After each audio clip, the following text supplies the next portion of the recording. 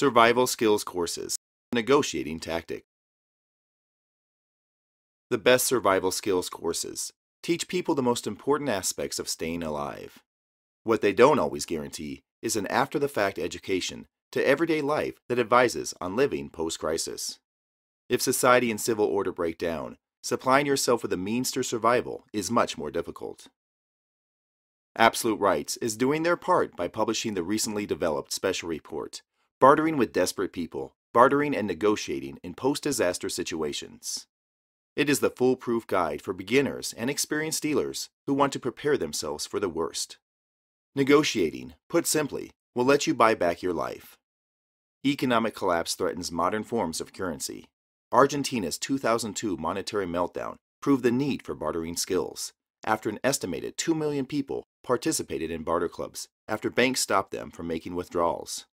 America was dangerously close to the same fate during the 2008 stock market crash, and signs point to the possibility of a recurring economic struggle. Pre-planning is important to any negotiation, and the special report delivers the 10 steps to barter preparation. It suggests making mental notes of the steps and customizing them to fit personal needs. Spokane Spokesman Review published an article in March about the profitability of emergency preparation. It touches on the frequency of major retailers that offer gigantic amounts of foodstuffs, prompting one Walmart employee to refer to the area holding the supplies as our end-of-the-world section. Food rations, first aid kits, and even seeds for survival gardening have become major sellers. There are always reasons to be prepared, the article said. The list goes on: pandemics, civil unrest, and financial crisis, not to mention Mayan prophecies, electromagnetic pulses, and Armageddon. What's a doomsdayer to do? Spend those greenbacks while they're still legal tender. When they are no longer legal tender, in the aftermath of a disaster that destroys the financial infrastructure, bartering will become a life-saving skill. That's why Absolute Rights Special Report teaches techniques used by the CIA and the Army Special Forces Unit. The best of the best use negotiating methods that are now accessible to civilians through Bartering with Desperate People. The special report lists 6 quick tips to developing rapport, which is described as a vital aspect of bartering.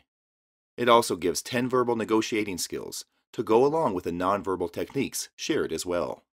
Myths and truths about bartering are exposed, as are specific life skills, medical, mechanical, and psychological, that are just as valuable as physical items in the negotiating world. And of course, Bartering with Desperate People includes a long list of items proven to be beneficial in post-disaster scenarios, plus the ones that are worth avoiding.